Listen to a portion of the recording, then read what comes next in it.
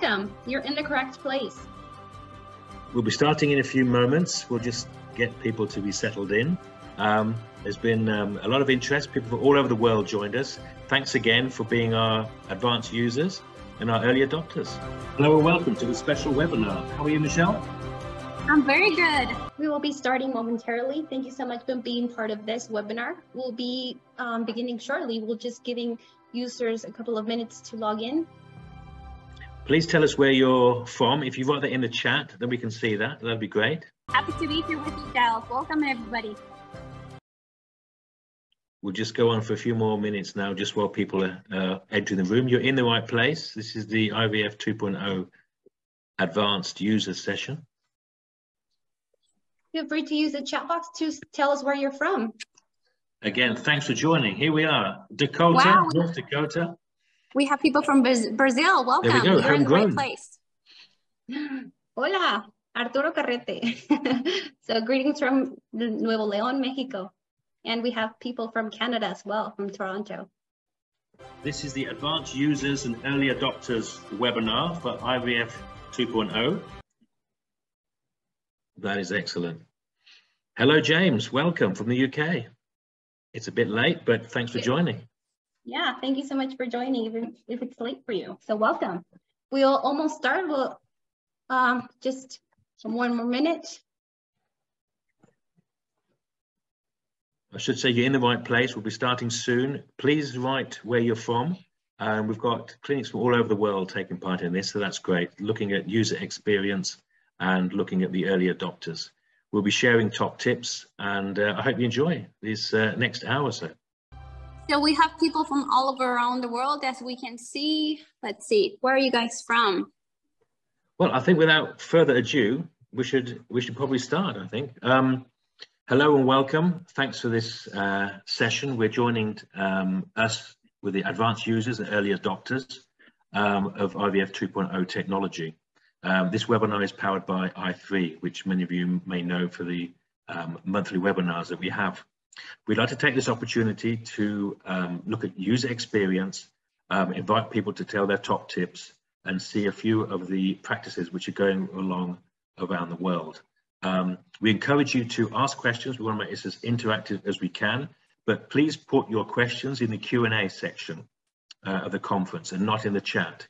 If you put it in the chat, we know where you're from, but we want the questions to go in the Q&A section because we have people there who are going to collate the questions to ask the people there. For starters, we have our co-moderators, two of the three co-founders. We've got Dr. Andrew Drakely, who's Honorary Clinical Associate Professor at the University of Liverpool and Consultant Gynecologist at the Hewitt Fertility Centre in Liverpool. And Jacques Cohen, who is the epicenter of all IVF innovations and Chief Scientific Officer of IVF 2.0. And someone I'm sure you'll all know, the person you've probably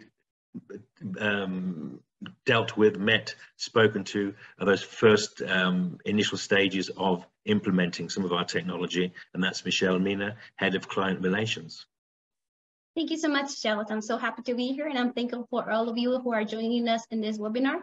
I would like to introduce you to Janima Hamiche, Debbie Monjon, Marie Helen Godin from our example from Canada. Also, we have Dante Sanchez, Aleska Valadez from our test lab in Mexico. We have Adele Lim from Kuala Lumpur, who sadly can't be here with us, but has sent us a great video. And together, I'm joined by some of the talented team of IVF 2.0 to answer your questions, like Omar Paredes, Mauricio Lopez, Manuel Martín Alcalá, Alejandro Chavez Badiola.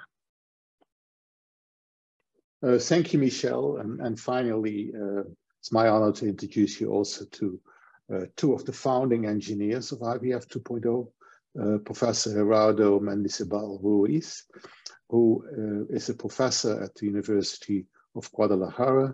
He is the director there of the Laboratory of Computational Perception, School of Engineering, and Dr. Adolfo Flores Saif, who is a PhD in computational biology. These two engineers, mathematicians, these two people are have been instrumental in the first stages of IVF 2.0 planning and executing ideas for AI in the IVF lab. And they have both developed the ERICA and SID platforms. Over to you, Andrew. Very good. Welcome, everybody. Thanks for joining us. So let's dive in with a few user experiences. We're trying to get this to be as interactive as possible. And as Giles says, please put your questions in the Q&A section. And then also there'll be time at the end for, again, questions and answers. So our first speaker is Debbie Monchin from Fertilis in Canada. And Debbie's got a video to show for us. Hi, I'm Debbie. I'm the IVF Lab Director of 2 labs in Canada, in Montreal area. And I'm happy to share the data that we got in our lab using the SID system. And this study that I'm going to talk about and the results that I'm going to share are from a study that is still ongoing.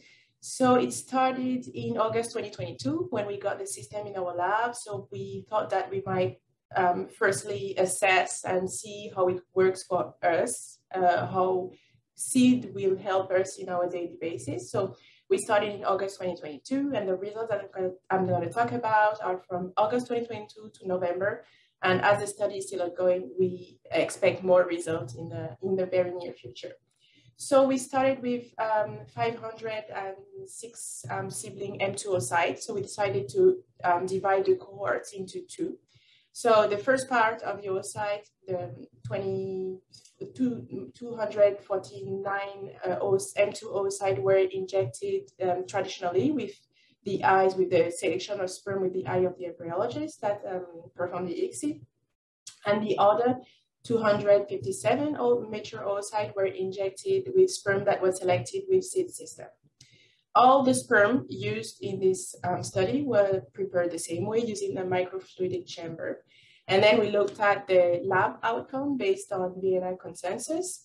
And we also looked at the outcome based on the person who did the ICSI, whether it was a junior embryologist with less than 5 years experience or a senior embryologist, to see whether SID would help one or the other at some point.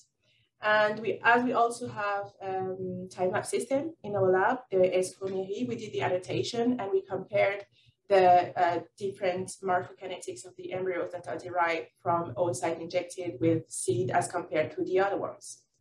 So let's start with the global lab outcomes. So we looked at the fertilization rate, the cleavage rates, day 2 embryo development rate, the top quality embryo development rate at day 2, day 3 embryo development rate, and the quality of this embryo, as well as blastocyst development rate and the quality of blastocyst. So we've looked at all these outcomes, and we didn't see statistical significance when we compared ICSI done traditionally and ICSI done with the SID system, but we actually see a trend towards better outcomes when SID is used.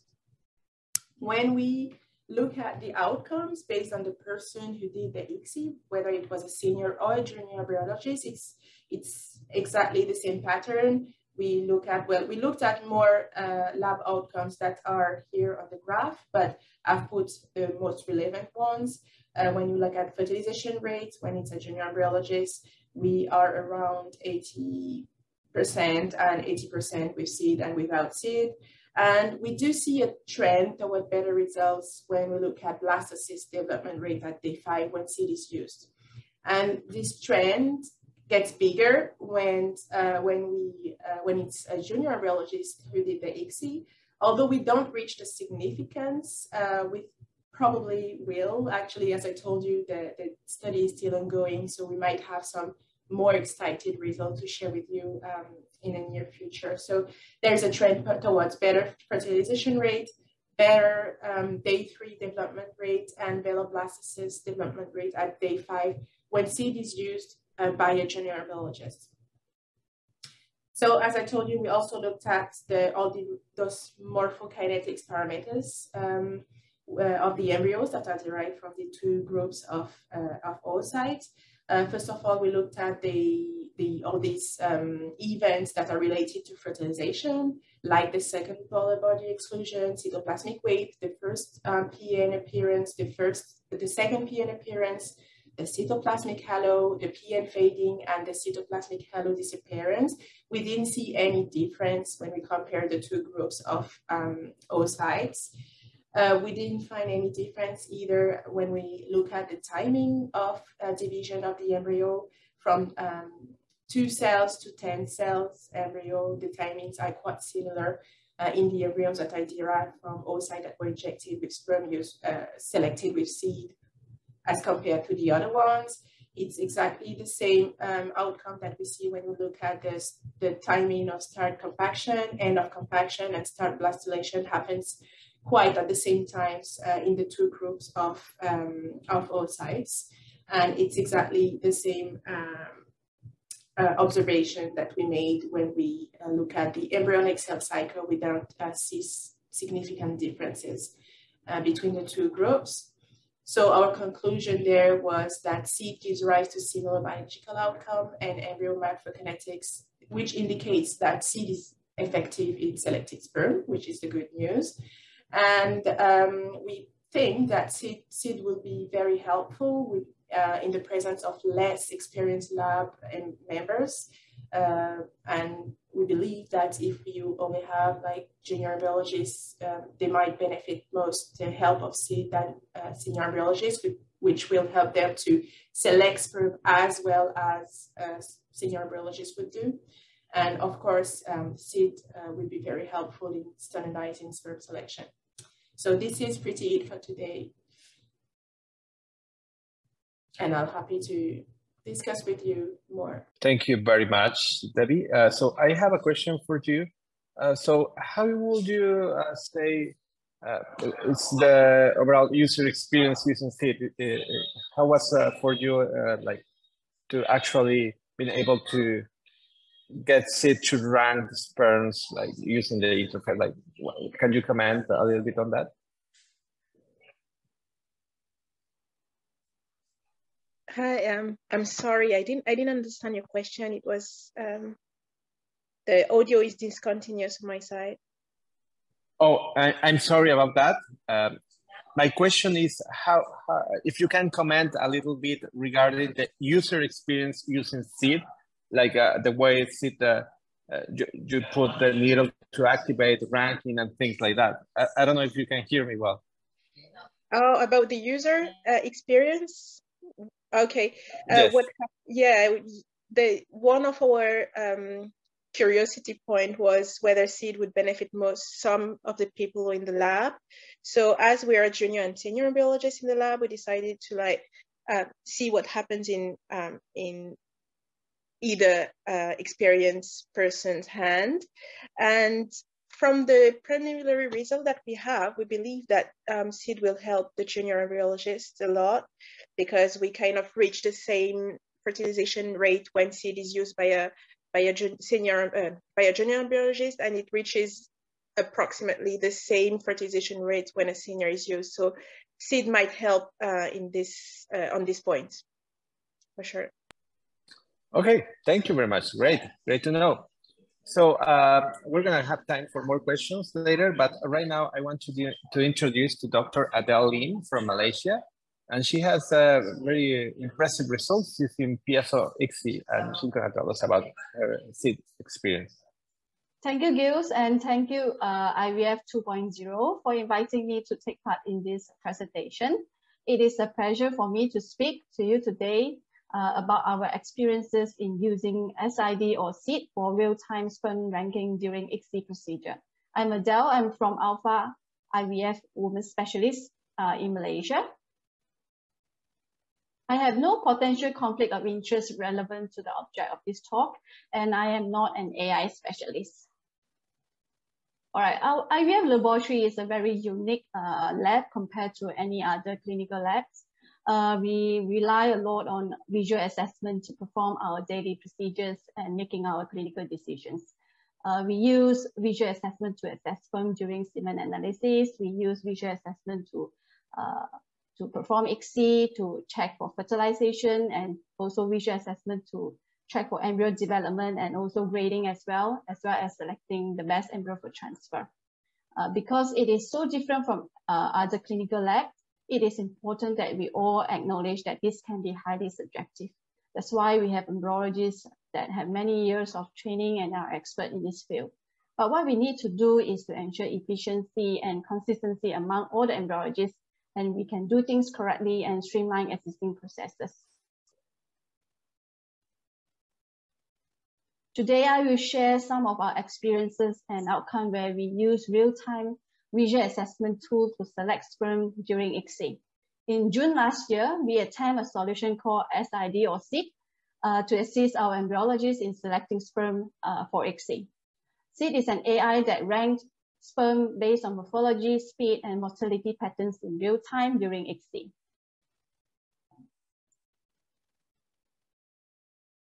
We did a seeding study from June to December last year, where we subject half of the oocyte for normal ICSI without assistance of SID, and another half of the oocyte for ICSI with the assistance of SID. We had 89 patients in this study, and the mean oocyte age was 35.3 years old. The number of oocyte injected in the control group was 536, and in the SID group was 514. We found no significant differences in the fertilization rate, abnormal fertilization rate, vascularization rate, and also prosthesis usable rates. Although ICSI outcomes are comparable between the two groups, SID shows slight improvement in euploidy rates. However, this holds with rather low statistical significance.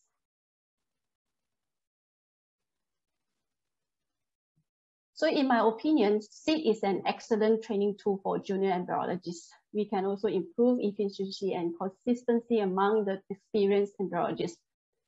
And with SID, we can also further streamline our existing processes. Our study shows a slight improvement in euploidy rates. However, a larger study is required. Artificial intelligence has been gaining traction in IVF. Although selecting the best embryo for transfer is the most critical factor for the success of IVF, it is also a restricting factor or limiting factor if we do not have enough embryos or normal embryos for selection. So if we can increase the number of fertilized eggs, we will then obtain more blastocysts and a higher chances of getting a euploid. So in my opinion, SID may be considered as a tool to assist embryologists in selecting better sperm during ICSI procedure to increase the chances of getting a euploid. So if AI is a tool that can work as an assistant, we should ask ourselves, do we need an assistant or not? Or who needs an assistant? Is the decision has high impact on others or has high impact on the clinical outcome? However, not everyone can gain access to a very good assistant, and that is very important. The quality of the assistant available is also very important to let us decide whether we want this assistant or not. And of course, how efficient is the assistant, meaning the cost and the benefit and how much time it's going to take on top of our daily routines and the cost to the patient as well. So I will end my talk with this. Artificial intelligence will never replace an embryologist. Its task is only to assist us or to be a better professional. Thank you. Okay, in our seeding study, we actually use piezo ICSI. Is a new method of compared to the conventional ICSI that most of the labs in the world are using. So before we started using ICSI in 2013. So before that, our average fertilization rate was about 68 to 70%. So after we started using piezo ICSI, our fertilization rate increased consistently more than 80%. So piezo ICSI is a bit different from the standard ICSI because it requires additional tools and also additional training to the embryologist. So it usually would take around 3 to 5 months for an embryologist to master the piezo ICSI method.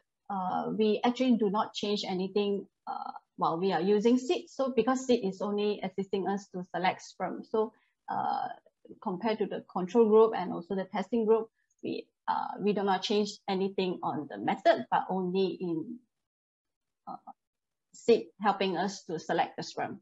Yeah. Okay, at Alpha, we actually use AI at every stage. At the end of the cycle, before they do an embryo transfer, we will actually talk to the patient and to take consent of the embryo transfer and tell them which embryo that the embryologist is going to select and why we select this embryo. So in their reports, we will give them the AI score, and from there, we will explain what is AI to them.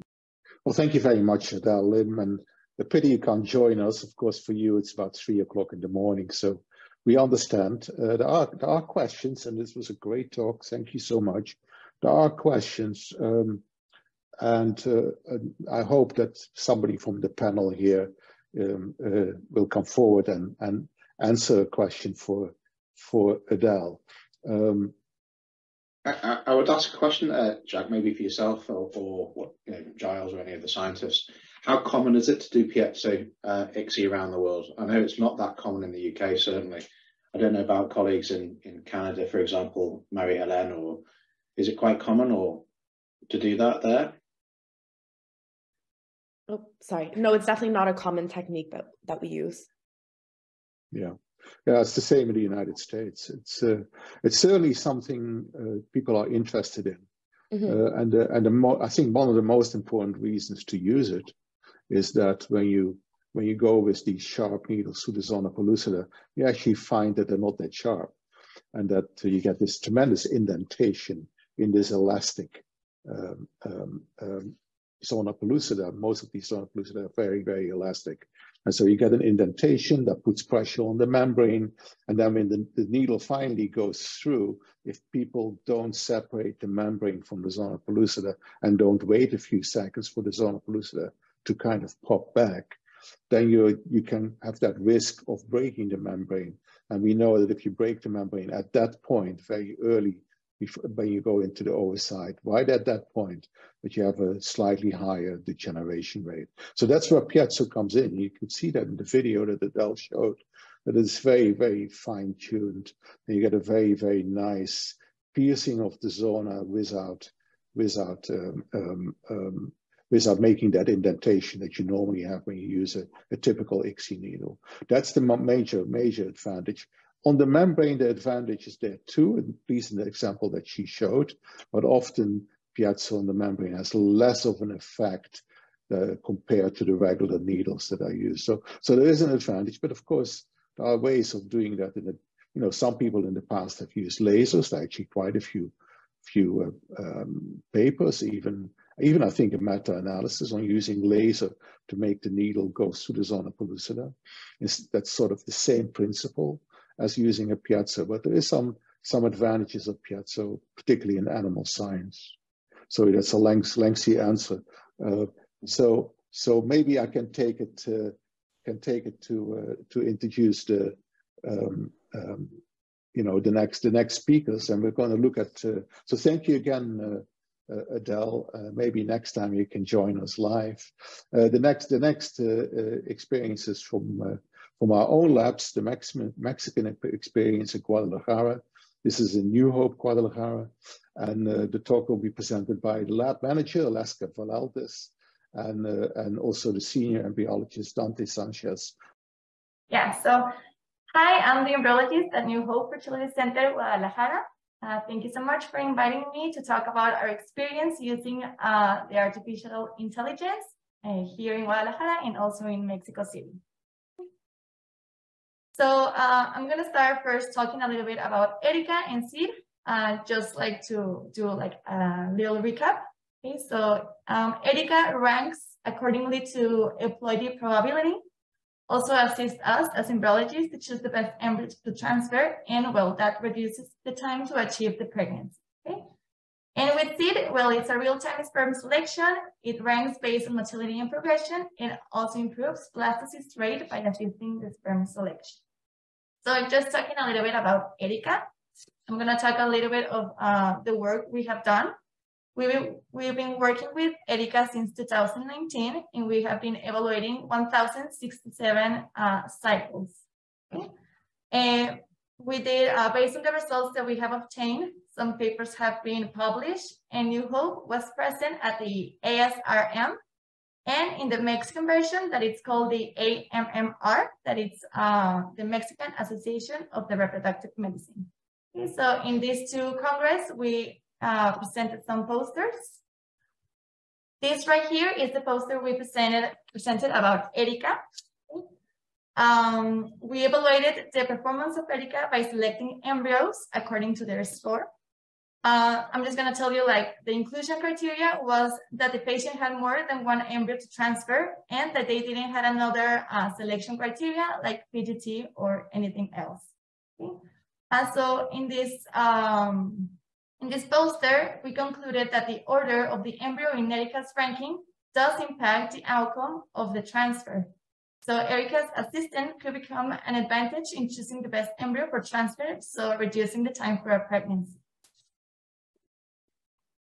And the poster that we presented about SID, we presented in the last year, and we've been using SID since 2021. So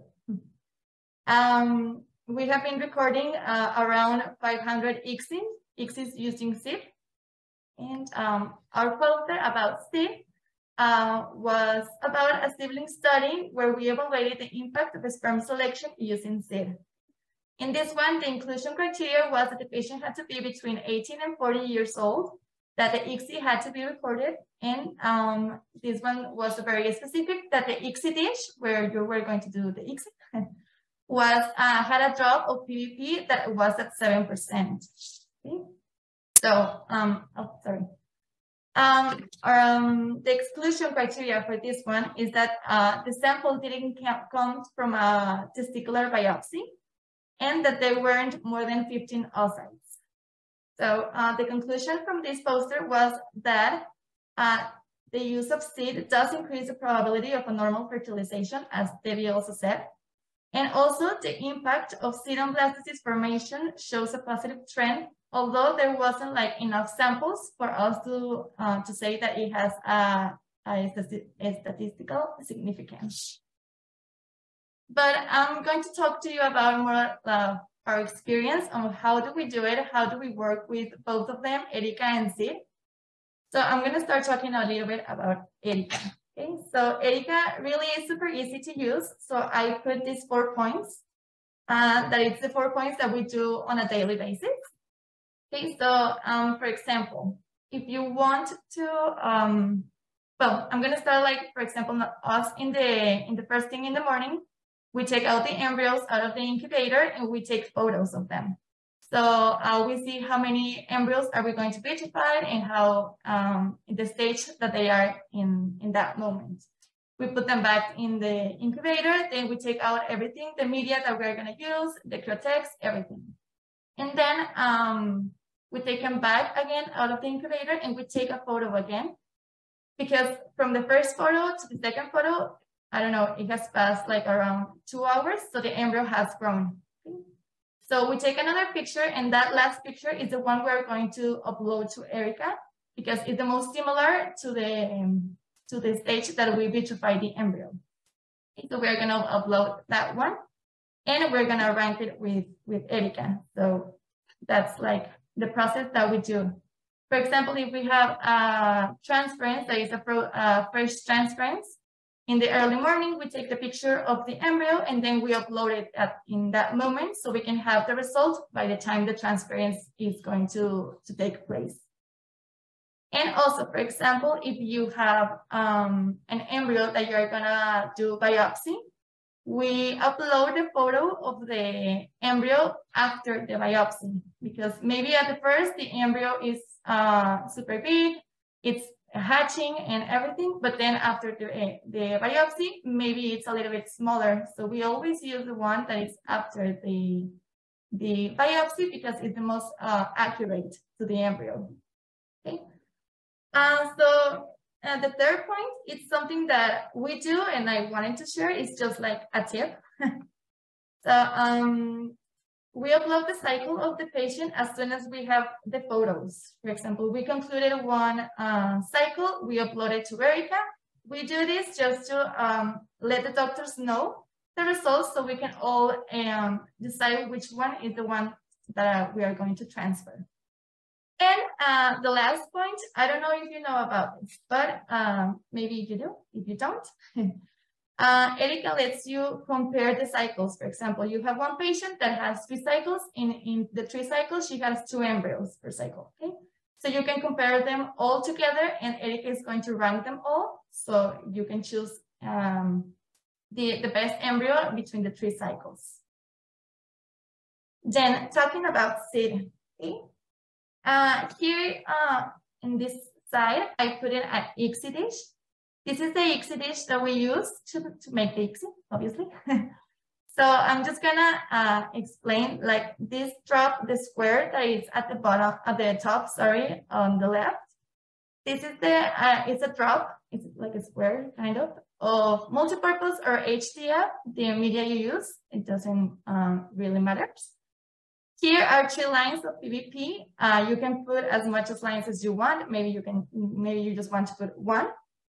Here are 2 of the drops that we use to wash the oocytes. And then these ones are the ones that we're gonna use to put the oocytes to do the ICSI. Okay? So what we do, and it's like a tip if you wanna try it, what we do is we put the sperms in this square. Okay? Then we take the whole dish and we put it on the ICSI, in the microscope, sorry.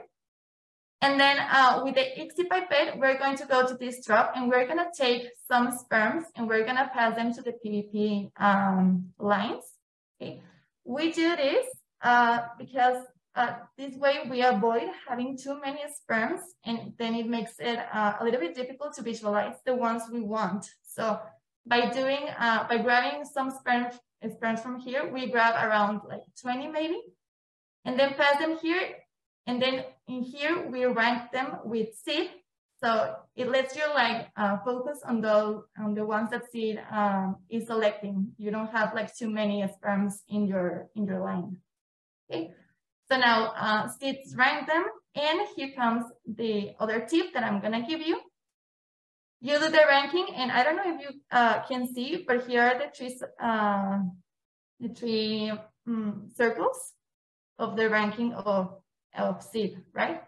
So let's say that I want to go for this one. So what I do is I put the pipette near the sperm that I'm gonna go, and then I look at the microscope and I immobilize it. Okay, that's like the easiest way for me to do it. Okay? There's also some persons that have told me that they use, they put the pipette in the center, the ranking starts, and they immobilize it watching the computer. But I haven't tried it. I like my way of putting the pipette near the sperm and then watching it in the microscope. Okay? So, well, that's like the tips I can give you from seed. It's actually very easy to put the pipette in the middle of the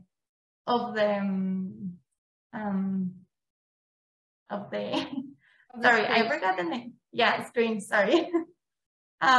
It's really easy to put it in the middle of the screen, so to start the ranking. So that's about it. And well, about our experiences, the results have been very successful.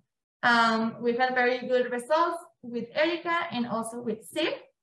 We also saw that the SID is a great training tools for junior embryologists. It helps them to be more secure about their decision.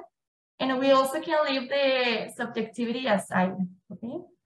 And a lot of this translates into reducing the time to meet the goal of having a baby at home. And well, we also must remember that these are tools, okay? So they're going to help us, but sometimes you might not agree with Erica or Sid, and that's totally okay. I mean, it's a tool, it's supposed to help you, but if in that moment you decide to do, to go other way, that's okay. Just to remember, well, you have the last decision. That will be all. Thanks. Thank you so much for your presentation, Alexa. I really liked it. I thought it was brilliant, sharing top tips on how embryologists use the technology. Now, I would like to ask you a couple of questions. Number one would be, how does Erica and Sid fit into your daily job, and what's it like to be a testing lab? Okay, so Erica and Sid help us to make better decisions in choosing the best embryo to transfer and the best sperm to perform ICSI. So with these tools, we remove the subjectivity in the decision-making process of the two most important steps in the day-to-day procedures. And we are also excited to be among the first to use the software because we're being part of innovation, and we are delivering good results. Okay, perfect. Now, my second and last question would be, have you noticed any difference in the ICSI processing time, like using ICSI normally versus using SID and ICSI? No, I don't think so. I think it's just a matter of getting used to to using the software. But it facilitates the process of selecting the sperm, and also, well, it suggests the best sperm, so makes the choice of the sperm really quick. Okay, perfect. Thank you so much for your answers. Now, we will move on towards the next speaker. We have Omar Paredes. He's head of research of IVF 2.0. So, Omar, take it away. Thanks for the presentation. As you mentioned, I'm the head of research for IVF. So I'm going to present you about how EIs can help us in the way of analyzing and find the suitable sperm. So for this case, I'm going to talk about what is going on with the AI, what is going on about how to improve our technologies, how to improve the way we select. Something that we don't have to forget is that what we are doing with this stuff is trying to play in the detective role. In this case, we're trying to see an image, to see a video, to see anything, and try to find out if we can, about this information, retrieve anything about the suitable one. So for example, it's something similar that, okay, see this sperm, is this suitable to use in the procedure or not? Or maybe we can move on and see, okay, we have another one. And then we can move on and say, okay, this is another one. If you see, we have these different images because we have different assets, we have different knowledge about it. So the subjectivity that is around all this selection, it's kind of great. It's bigger. So in this case, we are actually playing a flip with a coin. Why is that? Because if we see about the statistic about how to select the adequate sperm, we have this statistic saying that even experienced andrologists only select about 50% of the time normal sperms. So we are trying to select sperms that, even though it's an abnormal one. So if we have a flip, how can we assure that we are actually seeing or watching the same? We are like playing this metaphor story about blind guys trying to describe what are they touching, and they're touching the same object, but there are feeling, seeing, and even have the experience of different stuff. So in this case, what we have to do about it? Okay, so what I see, or what I suggest, is that we have to find the missing pieces. What are the missing pieces? The missing pieces about this is that we are looking the same stuff, but all the stuff have different perspective, because we have different perspective from our experience, from our laboratory assets and all the stuff. So what are we going to do perspectives or regarding this? What we have to do is uncovering the hidden insights. What we need to do is technology helping us about, okay, we have this video, this recording, or we have the image, and try to see if they can help us to select the adequate one once we have it in the screen. Okay, for example, we have, and we know that this is the adequate one. So how we integrate the idea of selecting the suitable one? We have to see, take a time to our decision, and then say, okay, this is the one that I am going to transfer that we are going to use in the procedure. Okay, the AI take over, or the AI are helping us about any different stuff. I remember, for example, about AlphaGo. AlphaGo was this technology that tried to play the hardest board game in the world, that is called Go. I remember when I was studying my PhD that they released this new AlphaGo beat the world championship. Why was that, or how artificial intelligence can achieve something that before that it was impossible to imagine. Okay, so they say that actually AlphaGo was the first computer to defeat a Go player, even though that it was the strongest player in the history, the championship. So actually, that is not the only case where AIs take this advantage, because I remember also doing my PhD that I have this new. One of the biggest mysteries of biology was solved. I remember when we have the new that we have artificial intelligence that can fold a protein, that can actually say how is the form that a protein is having or showing only with a sequence. So we have this technology that fold protein structures and that can help us to accurately predict the structure and enable us to fold all the proteome of the human proteome. Yeah. So what's next? We have this. This icon is the icon for a technology or AI called ChatGPT. ChatGPT was released in November, and it was a chat that you can speak of and try and there was like a confusion if you are talking with a person or we are chatting with the AI.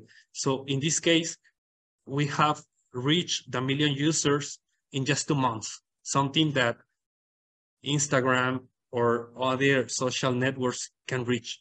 So it was transforming the way how we conceive the world of the AIs. So how to took all this AI technology and try to innovate about the sperm, okay? We have to look about features that are moving, that are trying to describe what we see. And then, okay, we try to see the motility. We try to see maybe the morphology, or even though something more hard to analyze with image that are the DNA integrity. They are the 3 stuff or cornerstone of what we need to look if we want to choose the suitable sperm. What are we doing right now? Okay, AIs help us already to choose based on motility. So how can we move to try to solve the other 2 cornerstones of the selections? We have to do an AI-driven analysis about, okay, I have this image, and this image is something built of microscopy 2D. So we have to build maybe a 3D analysis, images or body. Then try to segment the parts that would be important to track off and to see if there are the adequate morphology. Then we try to relate them. We try to see what are the relationship between each of the parts we are saying are the important ones. Then we need to try to build a relationship network about all this part, and then decide with the help of the AIs. All this stuff is going to bridge the gap between experienced embryologists, andrologists, and junior clinical physicians. Yeah. So what's the frontier about this? The frontier is that we want to see how they move, how they are in the 3D construction of a couple of 2D images, you know, and how this movement, how this 3D reconstruction will help us and are going to help us with the selection of the intelligent sperm, how we are going to say it. Yeah. What's next? Okay. What is going to going on about this? That let's remember, we have to find pictures, to find features, and then from data have to discover the sperm that is going to give us the outcome we want, that is a pregnancy. Yeah. So before finish this presentation, I want to acknowledge the AIs that helping me to build this presentation. I use ChatGPT to outline the slides. I use Crayon and DALL-E to generate the image I use in this presentation. I use DALL-E 2.0 to help me to generate the GIF. I use this. So let's see that I build this presentation using AIs. So if I use or combine the analytical capabilities of AI with the understanding of us, the experts, we can achieve breakthrough discoveries that once again was impossible.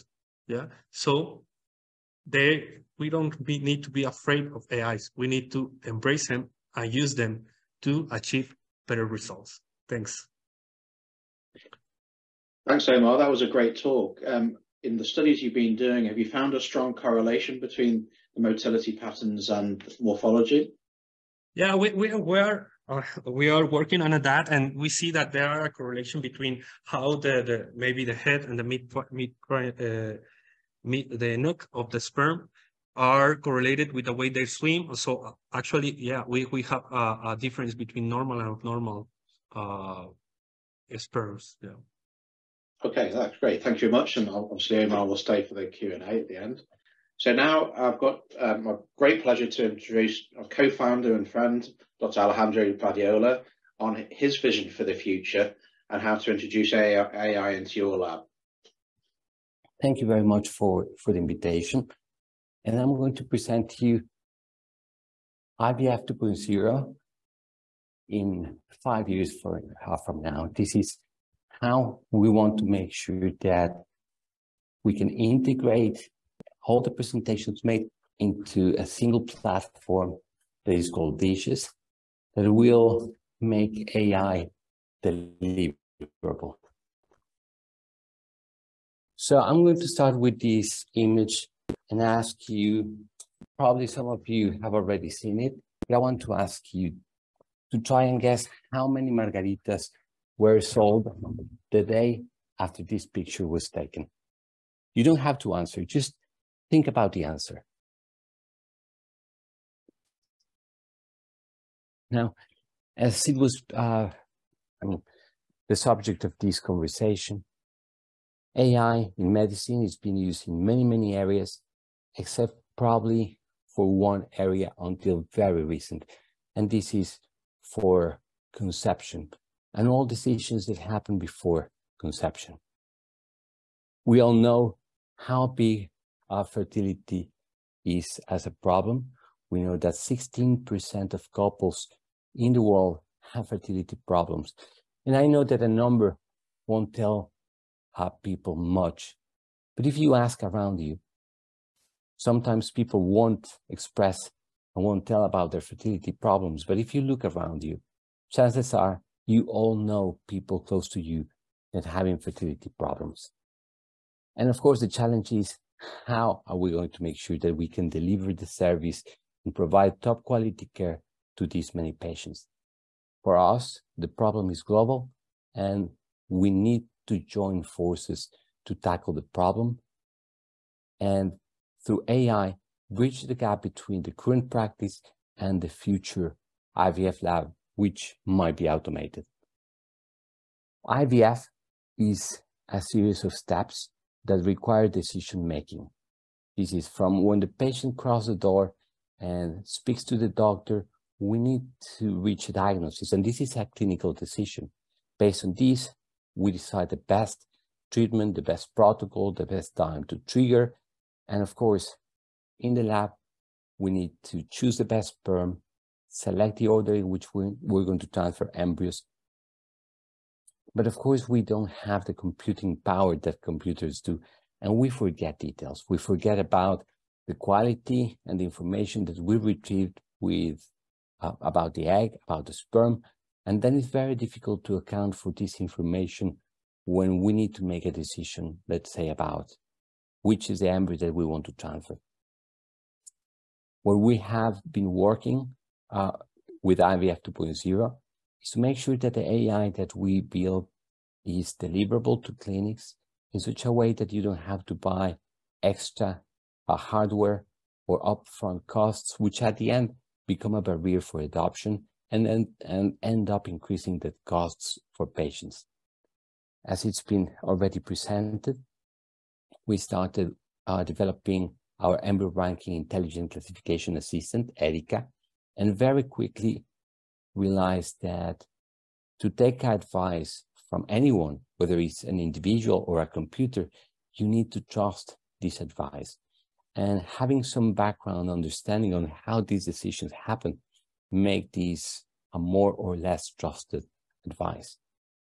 And of course, we understand that embryos are not generated out of spontaneous generation. They come from sperm, egg, and we started very early making some research around sperm AI and egg AI. We've been talking about this for the past few presentations, but of course we realized as well that it's very difficult for clinics to get one interface for egg, one interface for sperm, a different interface for embryos, and jump from one to the next one. More important is not only about the integration, the visual integration or the interface integration, but also not to lose information about the cells that are generating these embryos. And that's how we came up with the idea of dishes. Just because everything happens under a dish, that's why we decided to name it dishes. And this is the platform that we are using now to integrate and deploy the AIs that you've been talking about. The plan started early 2022. This was the goal, again, integration. And this is pretty much how dishes looks today. The way in which dishes is split is based on days. So day 0 is egg retrieval, and the intention is that under one platform, we would be able to evaluate eggs. And this could happen at different stages. We could evaluate eggs after denudation, or we can evaluate the eggs just before the injection. And of course, it's very easy. We have the egg under the inverted microscope. We have already selected the sperm, so we can extract the information, valuable information that could later be integrated into ERICA's decision. You know SEED, that is our sperm identification based on computer vision that tracks every individual sperm under the vision field, gives information for the embryologist to make a decision on the options that you have for the sperm. And we have ERICA. Again, many publications that we've been working on, and thank you all for all your support and collaboration. We expect to publish many more papers alongside you. And in brief, what we want to do with our AIs, and in particular with dishes, is to change the way in which we're making decisions. So forget about making estimations on which one you think is the best embryo, which one is the best sperm, but working with probabilities. This is changing quantitative assessment for qualitative evaluations, and this should allow us to reduce variability, improve outcomes, and scale the process. And again, this is about integrating everything. And I'll come back to the example. If you have an embryo right now, or a set of embryos, and you need to make a decision about which embryo you want to transfer, the question, of course, is, do I remember the quality of the sperm and egg that made this embryo? And what if you didn't perform that ICSI? Is the quality of the annotations good enough for you to make a decision on whether embryo A or embryo B are the best ones to be transferred? So this is what we want to do. And on your side is making up your mind about adopting the AIs, digitizing and working, helping your clinics to get into the digital world. So all the valuable information about the stimulation, the number of eggs, becomes the big data that is going to drive the decisions and the recommendations that computers will give you in the future. In a meeting, the AI meeting that was organized around fertility in October last year, it was one common narrative. The objective from now on should be integration. And this means either integrating AIs and interfaces such as the integration that we're working on with dishes. AI, as you know, is a tool, a very powerful tool. And if we use it right, it's not only going to help us improve outcomes, I believe that it could become a very powerful tool to generate knowledge. And of course, as IVF 2.0, we're planning for the next version of dishes, Sid, Erika, and we need your input, we need your feedback, because at the end, we're working for you. Of course, we want to improve results for our patients, but you are the users of these tools, and jumping into this project early is going to allow you to have a say and influence how these AIs are going to develop and how well, how good of assistance they make. I like this phrase very much. There's no avant-garde, only people who arrive late. Or in other words, and I don't remember the quote who said it, but the future is already here. It's only not evenly distributed. And thank you very much for being early adopters, for joining us in these early stages of the journey, and for helping your patients. And going back to the first image that I put, again, how many margaritas were sold the day after this picture was taken? Your guess is as good as mine or as good as the computer's, because there is no context. Now, with the power of big data, with the power of data and information, once that the computer has seen many, many images, probably millions of images, the computer will be able to understand that this picture was taken at a Mexican resort during the spring holidays of 2022, and that there were 2,000 margaritas sold the day after this picture was taken. The idea is that we can bring the individual embryo selection with information that is coming from a few features, even if extracted by AI, with the context that surrounds the decision-making process. And this context means, again, the feature extracted from the egg, from the sperm, the culture process, and what happens with the stimulation, triggering, and the integration of all this information. How can we do this? With collaboration, with assistance from clinics like yours, and working together to develop this in future. Of course, the future is beyond the AI, and it's also, you need to integrate and improve the interface, how we communicate with you, how can we remove the screen if possible, or at least a microscope that is pretty much in between the images and the decision-making process with the assistance of the computer. We believe that if we do things right, selection is not enough. We need to influence the destiny of the cells that we're handling. We know that eggs is a bottleneck in IVF, and I believe that there will be a way, with the help and assistance of AI, to identify when is the best time to inject an egg, the best time to perform a transfer, attempt fertilization, vitrification, and biopsy, if biopsy is needed in the future. So I want to thank the team of IVF 2.0, which now is a larger team, and to welcome any questions that you have.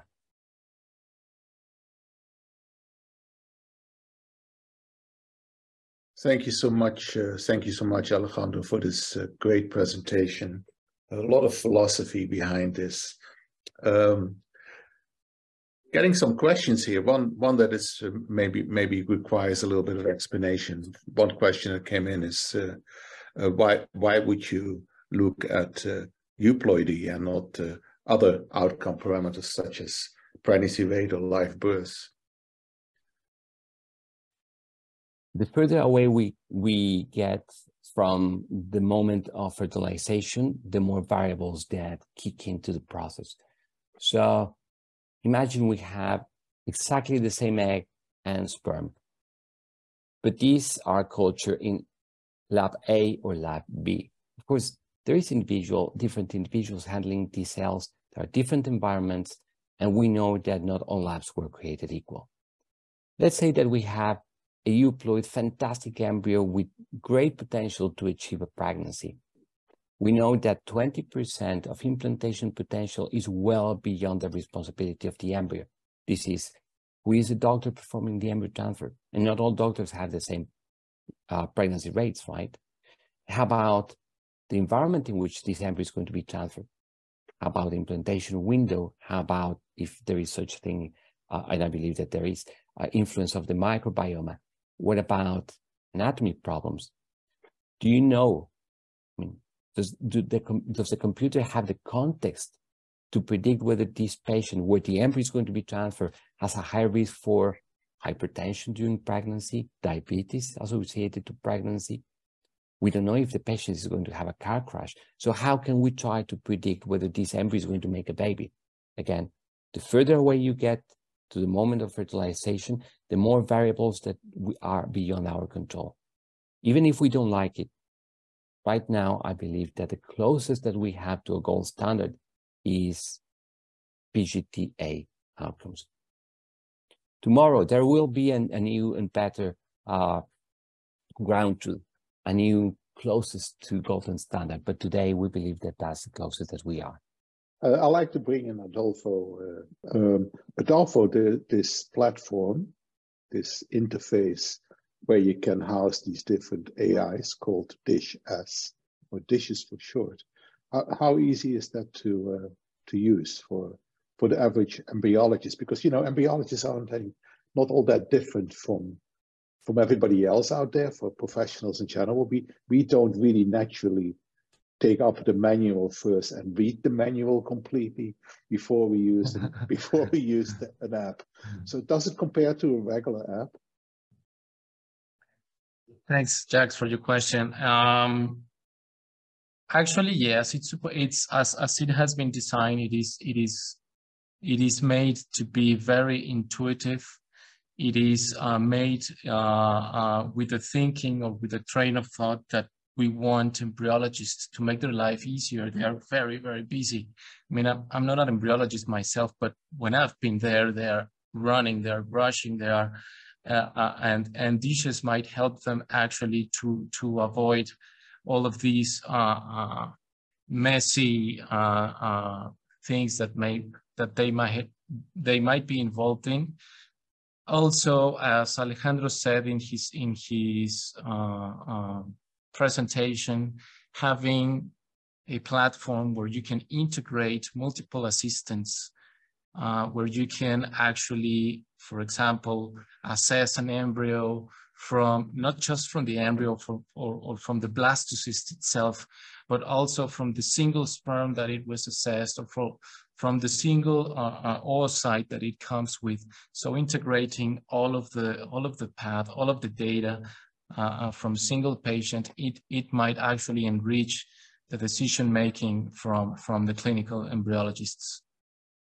Thank you for that explanation.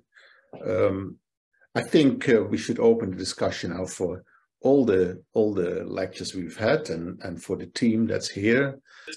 So Andrew and Gerardo, if you like to pitch in, Andrew, go ahead. Sure.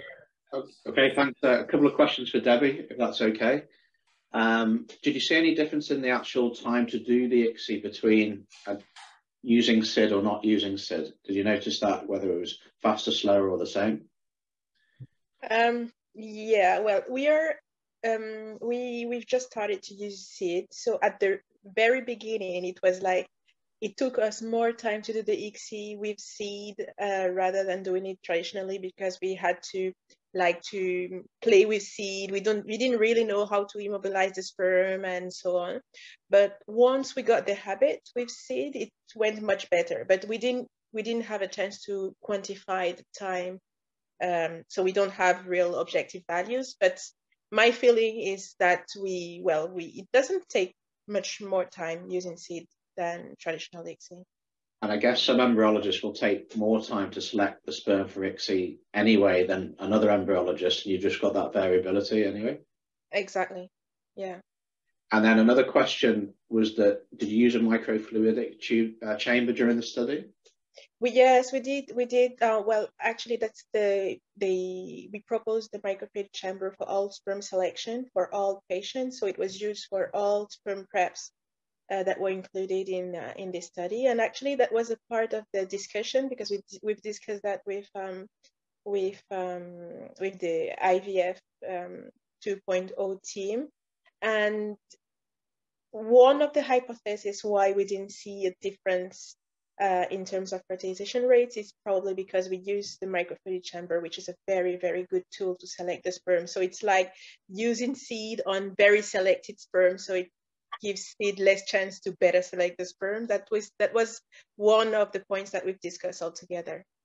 And then did you say which type of microfluidic chamber you used? Zymot. Okay, all right, thank you. Another last question for me. Fertilization rates seem quite high in your study generally. Do you use ICSI across the board, or do you select, male factor, non-male factor? What's your sort of split of IVF ICSI in your lab? This is North America.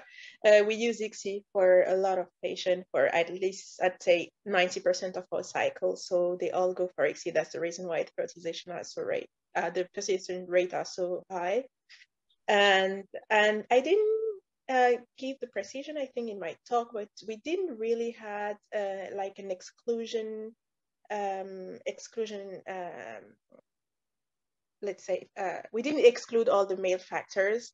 It was just like a quantitative exclusion. We wanted to have like 10 to 20 sperm in the field so that we can make sure that we would have a sperm selection with seed.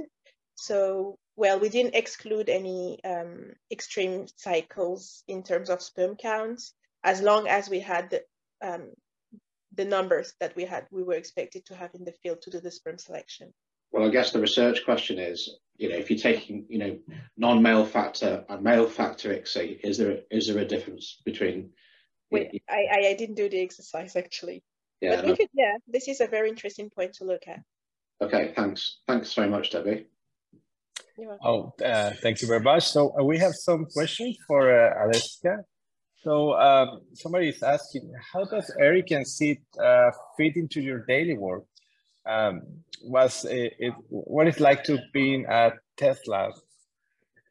Okay, so Eric and Sid are actually very used in the laboratory. We use them all the time. If there's a transference, we use Erica. And there, if it's an ICSI, well, we use Sid. So yeah, it's an old time. We use all the time Erica and Sid and any. Oh, sorry. And what's? Yeah. I'm sorry. And what's? No, go ahead. And on what's like being a test lab? Well, first, a lot of job, but it's really fun. I actually like it. We're always waiting to see what's next and what are we gonna try to make better the work we already do. So it's fun. So would you say that you are now so used to use this technology? So I mean, what happened if you don't have it? Will you miss it? Yeah, I will. I will miss it. That's interesting. We have another comment here. It says that the double sperm selection pickup, they say it's interesting, but there's a concern that maybe it will dilute the sperm sample, and SIT will not have that limits, because it has the ability to analyze all the sperms in spermatozoa in the field at the same time.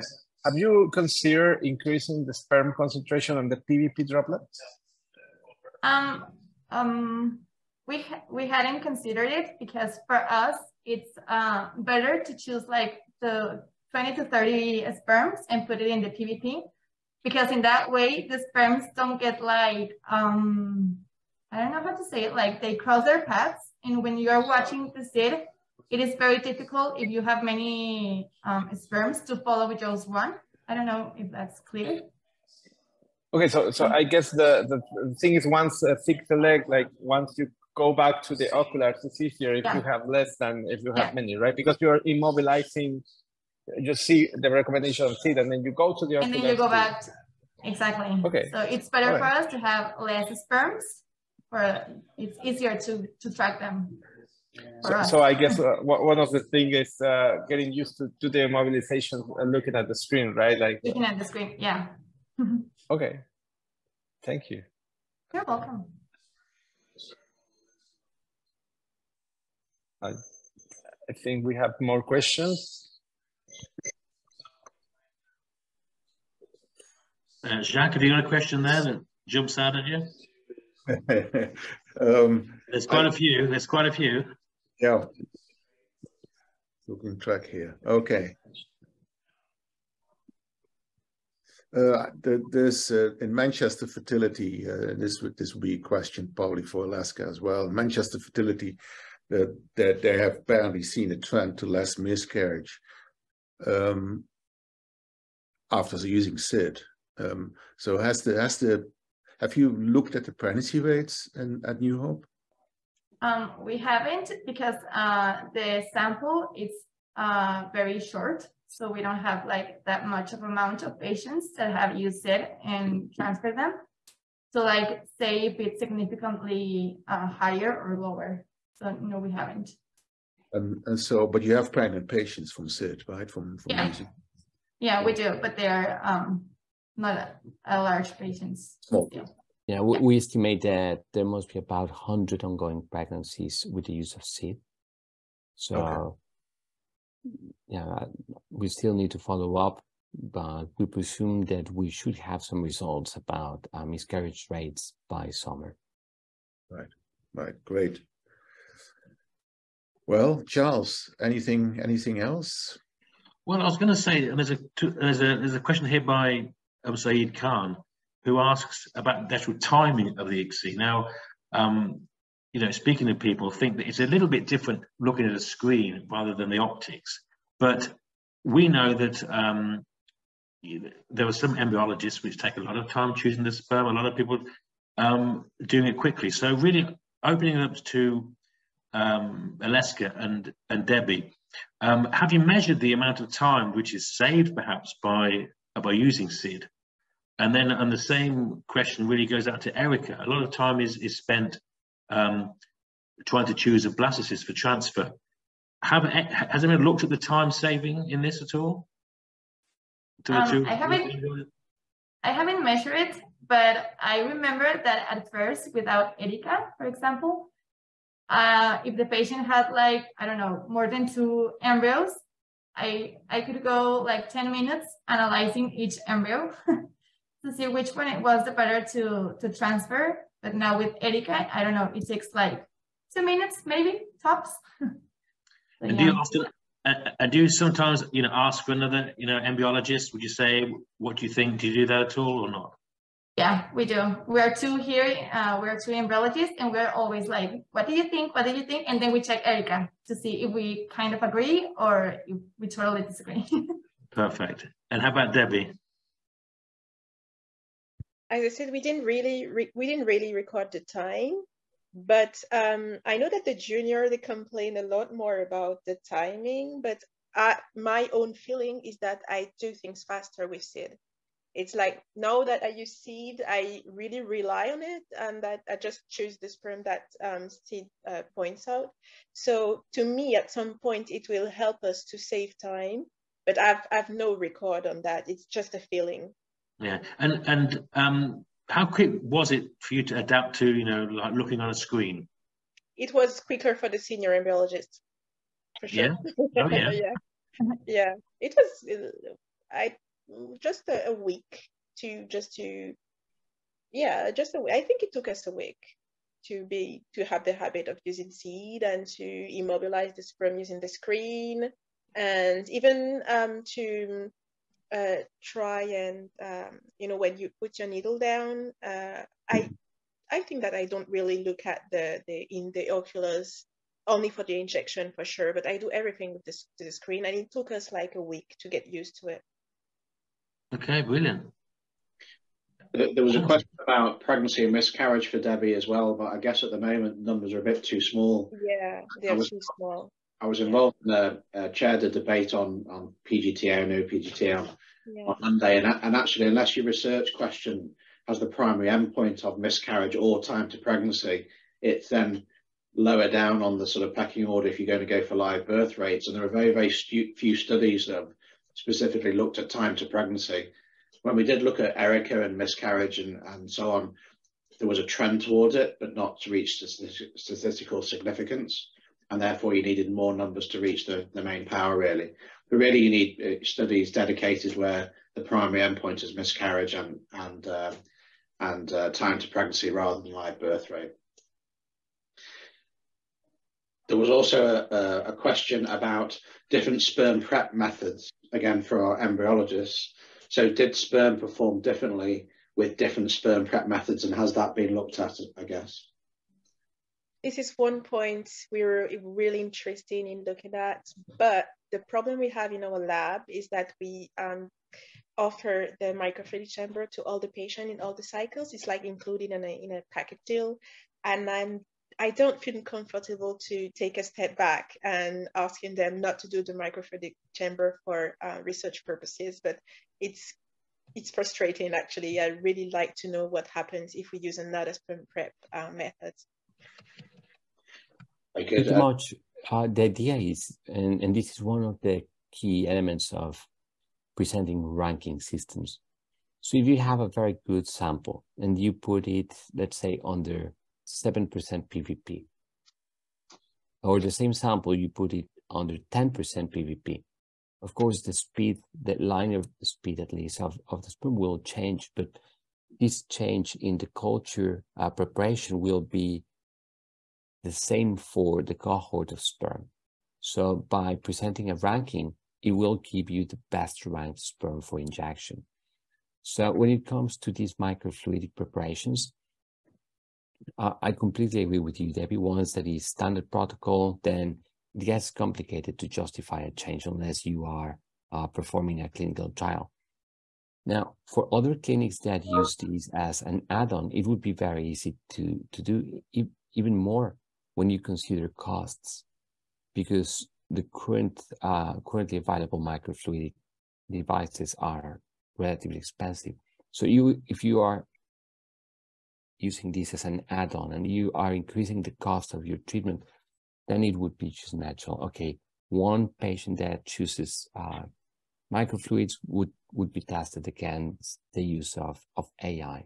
And I believe that, I mean, and even if you are proficient at using the current microfluidic chambers, it's very time consuming.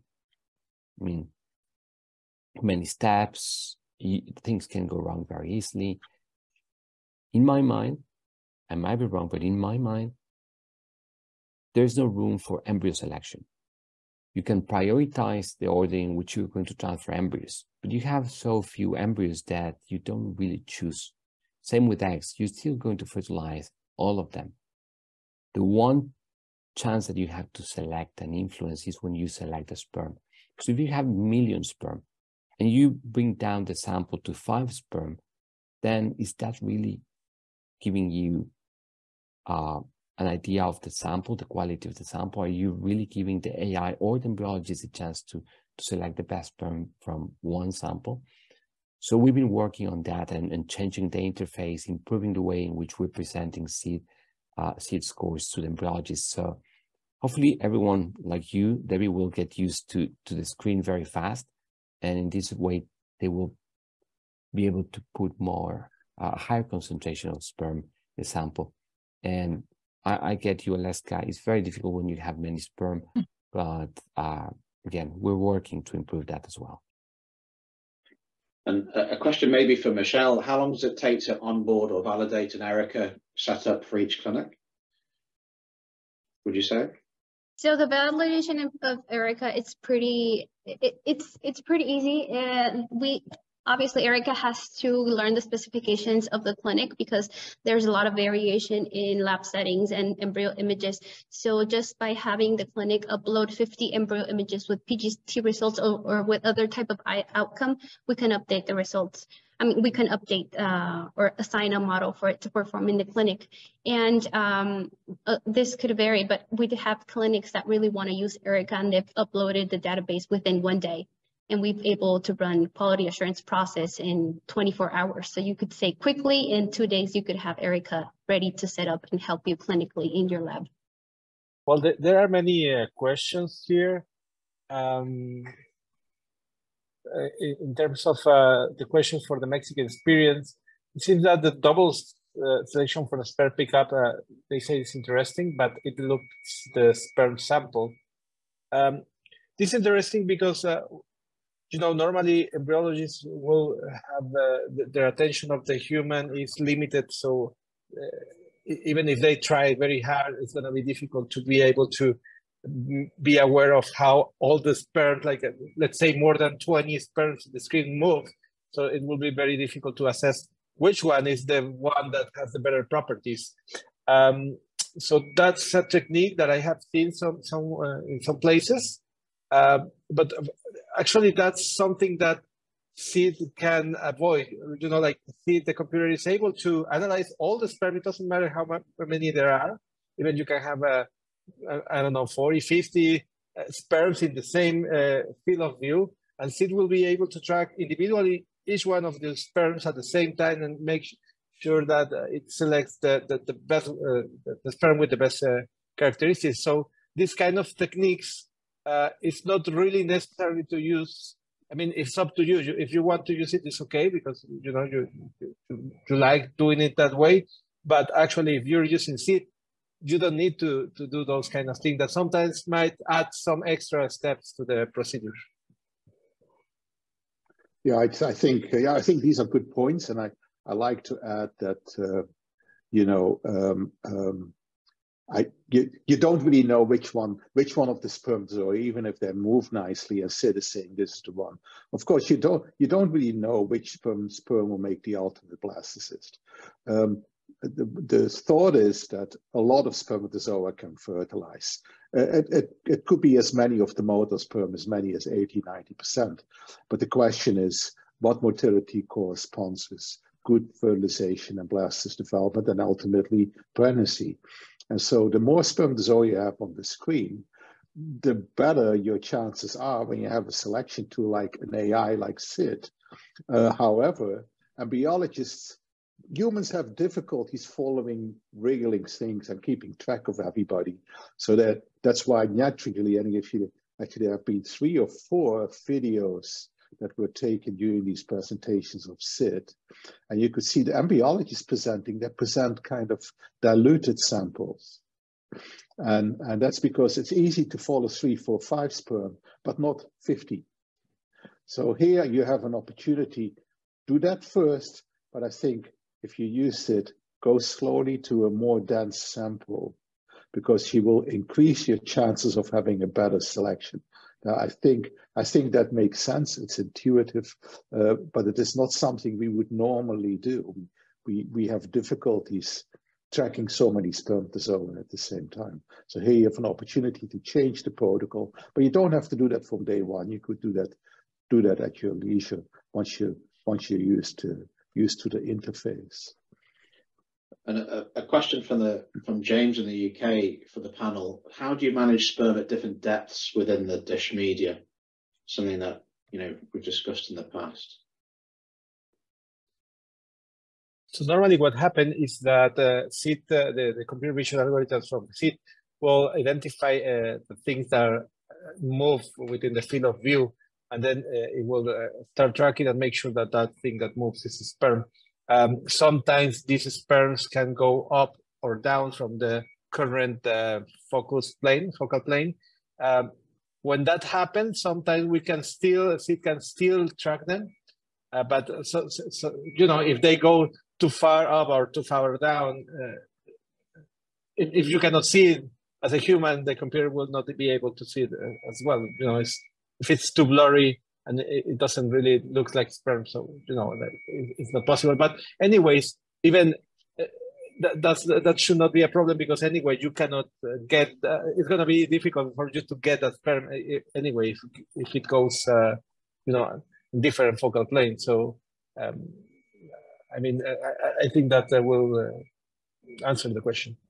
Yeah, and it's the same for for someone doing doing the ICSI themselves, like an embryologist. They haven't got the the time really to multiply focus on the sperm. They will see what they see in front of them as well, won't they? Question for Emmanuel. You've been involved with installing dishes in certain clinics around the world. So is there a sort of optimal clinic technology-wise, or what does a clinic need to be able to run dishes and SIDS optimally? Okay. If I understood well, you want to know which is the optimal setup? Yeah. To have our technologies? Okay, sure. So lastly, we have made some improvements around SID. So you don't really need a super powerful computer anymore. You can have like a medium hardware computer. It should work okay. As well, about the cameras, as more resolution as you have is better for the algorithms as well. When you evaluate in terms of how they move, you don't really need a lot of resolution, but we are bringing in morphology. So if you want to be able to evaluate morphology, you need a really good camera to be able to do so. About the microscopes, any inverted microscope should work with SID. I know certain clinics work with 20x magnification, other ones with 40x magnification. So those should be the standard ones. And if you have any other software, laser or something like that, that doesn't allow you to use the camera in both places, we also made a lot of improvements in a way that now we can use any camera in the market. So in terms of morphology, a really good camera about resolution should be great. Otherwise, you can use any camera. Okay, thanks. A question for Omar. Do you think it's possible to combine looking at the oocytes and the sperm to help choose the better embryo? I think that we can go there. Yeah, it's possible, because what we are talking about is integrating features about two elements that combine them will result in an outcome that we already know we can maybe track. Yeah, if we have the possibility to say, okay, we have to look this, and then we want this outcome, it's possible to build an AI that can help us with that. But the main problem would be, okay, how to avoid our bias of learning to help the AI to learn something else that we are not looking at this moment. But it's something that we can manage, it's something that we have to work on, and maybe in a year or a couple of years, we have this AI that would choose the specific sperm and egg, and then says, okay, they would be the better embryo. And then it's something I've heard in lectures and conferences. What about the acoustics of the fluid around the sperm? Are you looking at the sound that the sperm moving within fluid can make? Okay, at this moment, we don't are taking account that. The main problem is that we need to maybe use another technology, another mathematical stuff to transform the acoustic or the feel around the sperm that will complex the analyzing that we are doing at this moment. Yeah. Maybe we can think about it and see what can go there. Maybe a question for Maria Lan for the about the Canadian experience. A question that came up is: have you looked at the pregnancy and miscarriage rate after SID? Do you have enough data? Right. So no, we have not correlated our blastocyst outcome using SID with pregnancy rates yet, but this would be very interesting to do so and needs to be done. Yeah. So for you, and as well as the Malaysian experience, the fertilization rates seem quite high in your study. Do you apply? I presume you apply ICSI to non-male factor cases. would you consider looking at the results in male factor and non-male factor cases as two distinct groups? Because there is some, there is some feeling out there that ICSI with non-male factor is 5 to 10% higher. So maybe your data is affected by that distribution. Yeah, that's really interesting. Yeah, no, we didn't group our results in that way. But as you mentioned, that would be a really interesting analysis to do, and could be easily done as well with the data that we have using SID. Yeah. Is this something now that you do routinely using SID, or is it still piecemeal and you're careful, or are you using it routinely? Right now, it's still under our research and development section of the clinic. Yeah. Yeah. Okay. So a question. Yeah, Jacques, the piezo ICSI, do you think that's the future? Will all clinics be using that, or is it still very much selected few older eggs, or is it still experimental, or is it accepted and adopted? Well, I think so. There's a lot of experience with piezo in the mouse since 25 years already. When you use mechanical piercing of the mouse lemma, the mouse membrane, it actually will has like an 80 or 90% chance of dying. So in the mouse, you have to use piezo, and that experience is very good results. There are an increasing number of papers. Maybe Giles can comment on that as well. But I think there are an increasing number of papers following piezo in the human. I think Michel is pretty. I think the Malaysian lab is pretty confident that that's the way forward, and they seem to be using that routinely. I think there are other ways you could use a laser. There's literature on that as well. It's not widespread, using a laser to take the needles through the zona pellucida. So again, so you don't get that indentation, and you go gently in the membrane after that. But it has been tried for almost 20 years, so sporadically, maybe 10, 12 papers. With piezo, it's probably not more papers than that. So people are careful and waiting for each other's experiences and talking to each other about that, which is kind of normal. It's a big step to take. In the case of piezo, it's extra equipment. In the case of using a laser to pierce little holes in the zona to make the sperm microneedle goes through, that equipment you likely already have, and so that would not an extra investment, which is what we are in IVF 2.0 are aiming for. We don't want to have extra hardware unless it's really needed, or unless we really have proof that it is beneficial. It's a software-driven system. That's where the solutions are. So yeah, piezo. I don't know why we're not trying it out. Maybe Manchester, maybe Liverpool. This could be a good occasion. Maybe in Montreal. I would say try it out.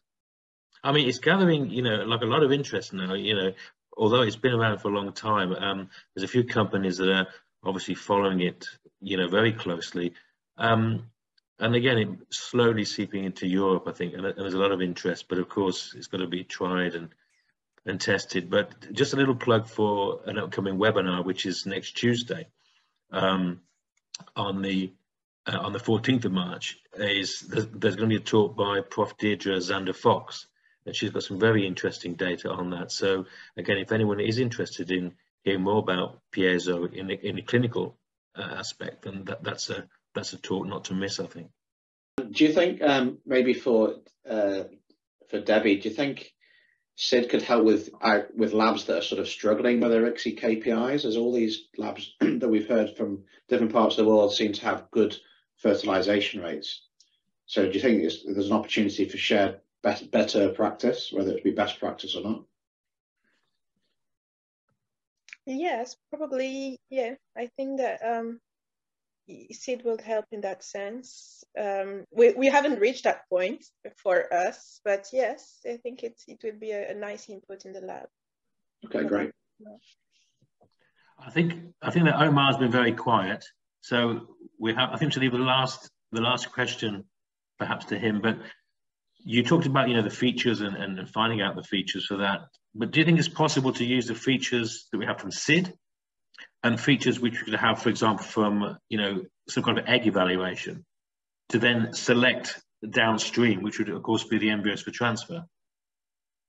Yeah, that's something that is coming up. We have the ability to evaluate what's that, as Alejandro told, how to choose the suitable sperm.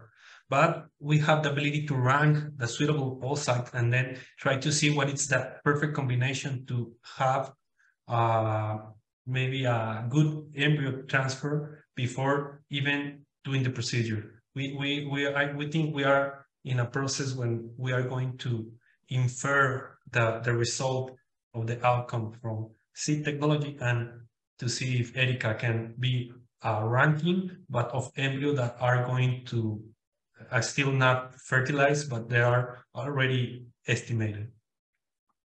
Okay, thanks. I think it's about time to wrap up this little short webinar of ours, but I'll leave you with the words of Al Maravilla, who puts it quite nicely in the sense that he said it's exciting times for the field. So I'd like to thank you all for your time and effort to be here. I'd like to thank everyone that took part in the webinar, everyone that took their time to actually watch us. Okay, you're the early adopters, and as Alejandro said, we need you to take this further. We need to know what you want. We need to know your experience. I'd like to thank the support for I3 as well, and of course the continuing work which IVF 2.0 is doing. To our speakers, Debbie Monjon from Fertilis and Adele Lim, Alpha IVF, and Aleska Valadez and Dante Sanchez, who will join us for the next session, or who is in the New Hope Mexico clinic. Of course, Omar Paradez, and of course the one and only Dr. Alejandro Chavez Badiola. So again, thank you all. Thank you the moderators as well. And we do have a second session of this. People that have missed this session or find it more convenient, there is another one at 6 p.m. Eastern, and it's on the 8th of March. So again, I hope you'll join us there if you'd like to lead us out, Michelle. Thank you so much for joining us. We appreciate you deeply for all of your trust and joining us in this special webinar. I hope you have enjoyed the session and about the top tips that you have learned from the embryologists using our technologies, and hopefully these tips that can help you in your everyday practice. We want to stay close to you, so tell us if you have your regional meetings and ways in which we can connect to more people in this beautiful community that we have. And please feel free to reach out in case you guys have any suggestions, comments, or ideas to either support@ivf.com, IVF2.0.com, Michelle and Xiao's email as well, which are shown in the screen. So thank you. Thank you so much. Thank you very much. Bye-bye. Bye, guys. Thank you, everyone. Bye.